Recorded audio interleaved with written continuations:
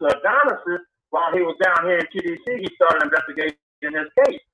So what he did was contacted a medical examiner by the name of Mr. Harry J. Nail to look into the facts of the case. And when he did, he come to learn that the bullet had ricocheted off the ceiling when the sheetrock came down and hit the victim in the head. So when we made a request for them to produce the bullets, they only produced all bullets that had plaster on them. They did not produce the bullet that had the defect in it from the ricochet.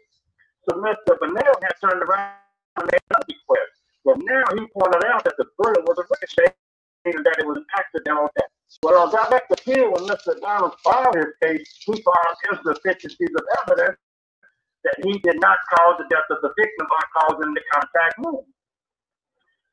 One of the justices agreed with him and said that Mr. Adonis was actually innocent and that the evidence in his case did not prove contact direct wound. Well, unfortunately for Mr. Adonis, his case was affirmed by the Court of Appeals. His case was actually affirmed on December the 24th, which is an impossible date because, as we all know, all courthouses and most major government official operations are closed on December 24th.